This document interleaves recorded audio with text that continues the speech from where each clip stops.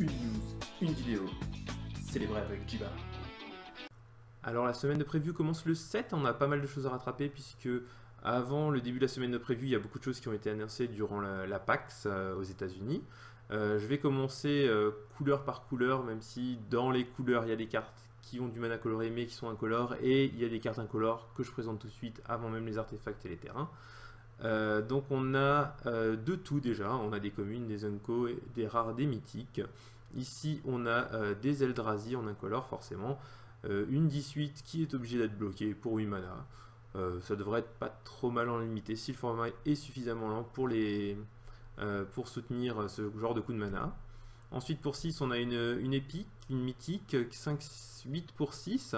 Quand vous le lancez, l'adversaire ciblé exile les cartes du dessus de sa bibliothèque. Vous pouvez ensuite mettre sur le champ de bataille depuis l'exil sous votre contrôle n'importe quel nombre de cartes de terrain que ce joueur dont ce joueur a été exilé, et donc pas forcément que avec le semeur de l'oubli. Si vous avez d'autres Eldrazi qui exilent, et vous allez le voir, ils sont très communs, vous pouvez récupérer les terrains exilés de cette manière.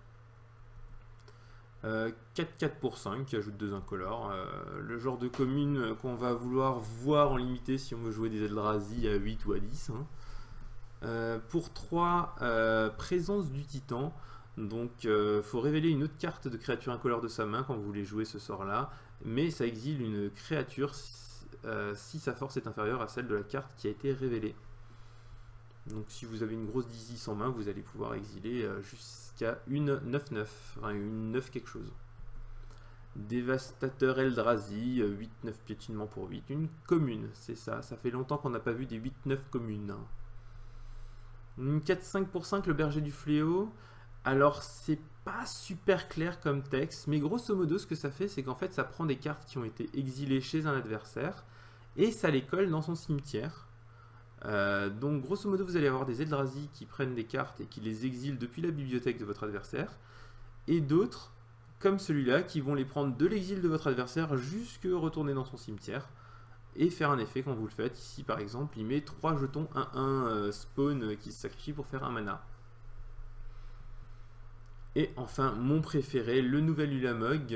Alors, je ne suis pas ultra fan du dessin, par contre, je suis ultra fan de la carte.